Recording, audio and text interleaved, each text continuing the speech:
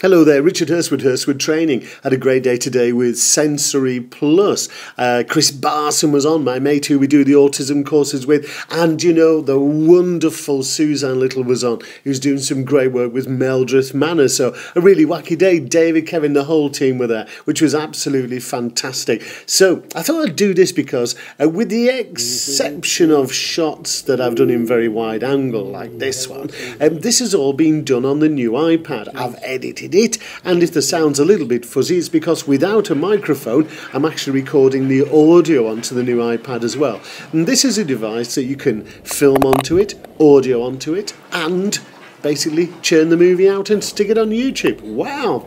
Lots of interesting products today. Of course, umbrellas are always a big part of sensory training, and with the new laser star projectors, which I have to say is from SensoryPlus, are reasonably priced at just over £100. I think he said about 125, something like that. That is absolutely brilliant. A wonderful effect.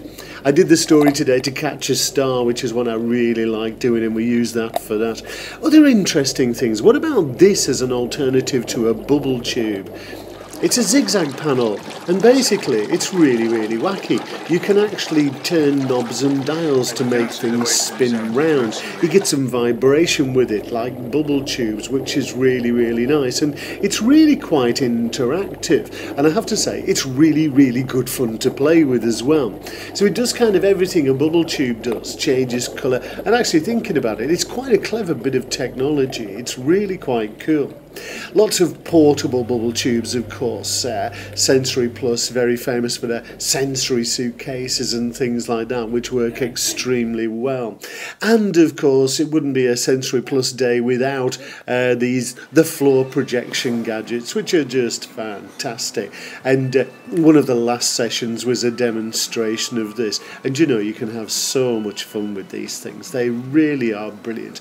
And Kevin did a marvellous demonstration with this, talked everybody through it. Look, you can just whiz some leaves around and things like that. It's really nice. I managed to cajole somebody actually to walk into it. There you go. Everybody's getting these at the moment, and a few different companies doing them, but SensoryPlus are doing that one, which is great. And here's Kevin using a torch just to actually make just to show you don't have to have a person in there. No shadow problems with that then. That's really nice. So great day with SensoryPlus, and all this done, filmed, edited and recorded on the new iPad.